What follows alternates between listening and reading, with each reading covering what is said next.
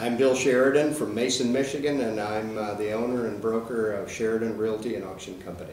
Can you tell us a little bit about what you sell, what you began selling, and what you're selling now? We sell mostly real estate today, and we also sell farm machinery and some livestock, not a lot of livestock. And then when I started, I was in the livestock sale barn business, and I operated 2 livestock sale barns in the 70s and early 80s. And now it's primarily real estate and farm machinery and business liquidations. What auctioneers had an influence on your career?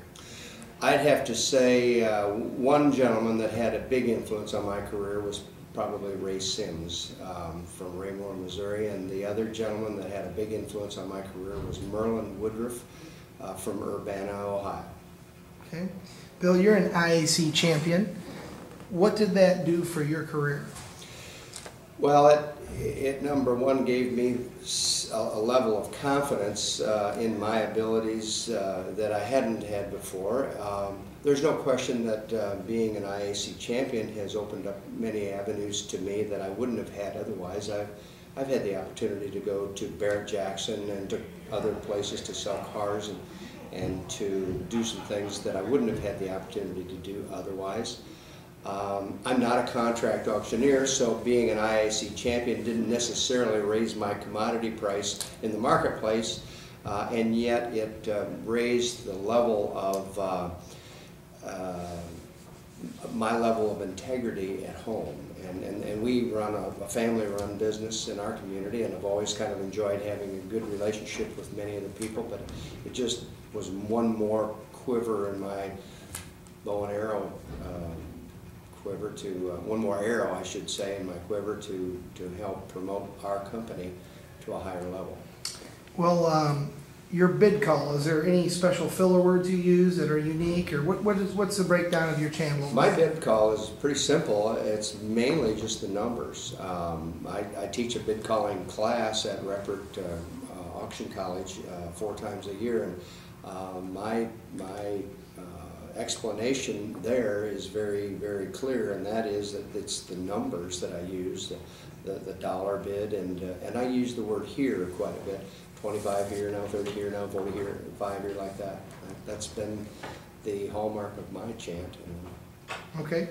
What advice would you have for an upcoming auctioneer? Well, I would say probably in the world we live in today, if a person was aspiring to get started in the auction industry, the best thing to do would to get connected with an established auction company and to work as a sales agent in that company, and then possibly be able to grow to a point where they could either come into the company as a principal or maybe begin their own company. But I think the best way to get started is to work with someone else, someone that's already established. Do you have an interesting or funny auction story you could share with us? Oh, I've had, I guess probably the most interesting story I've had that gives me a great deal of pride is I was selling a livestock auction up in Saginaw County, and I always sell their 4-H livestock auction, and I arrived, as I normally do, about an hour and a half before the sale began, and went in, and the livestock superintendent told me there was going to be another auctioneer helping me that day. And I had usually supplied the ringmen, but I was usually the bid caller. And I said, okay, who is it going to be? And they said, well, he's a gentleman out of Missouri. It's called Leroy Van Dyke. Well, I said, I sure know who that is. And they said, would there be a problem if Leroy helped you sell? And I said, not at all, not at all. So Leroy came in about 2 o'clock in the afternoon, and he sold the champion and reserve champion market lamb, and I was standing right next to him. And of course, because I've been there for so long, I kind of knew where the buyers were and was able to kind of hand feed the thing, and we had a very, very successful sale.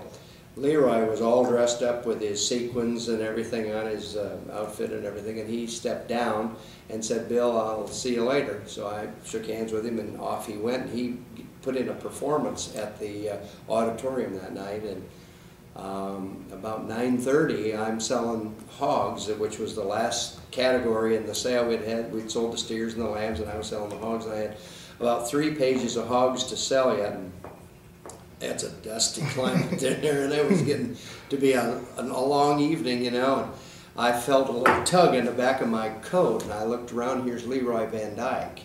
And Leroy's wearing a pair of jeans and a flannel shirt and all totally dressed down. He said, here's a cup of coffee, Bill, I thought maybe you'd like that. And I always kind of remembered that. That was really kind of something that's been special in my mind anyway, as far as something that happened to me. Okay, one more thing. Could you sell an item for us? Maybe a tractor, something like that? Well, I can sell a 4020 tractor that does not have a cab on it. It has power shift transmission, and I'd like $7,000 for it. I'd hook it too. $2,500 now, $3,000, $3,500 now, $4,500 there now, $5,000 now, $50,000, $2,500, $5,500, $57,500, $6,000, $5,800 now, $900 now, $6,000 now, $6,100, $62,000. Anywhere sold that tractor for $6,100. Thank you, buyer number 405. Well, Bill, on behalf of the National Auction Foundation, we appreciate the interview. Thank you very much.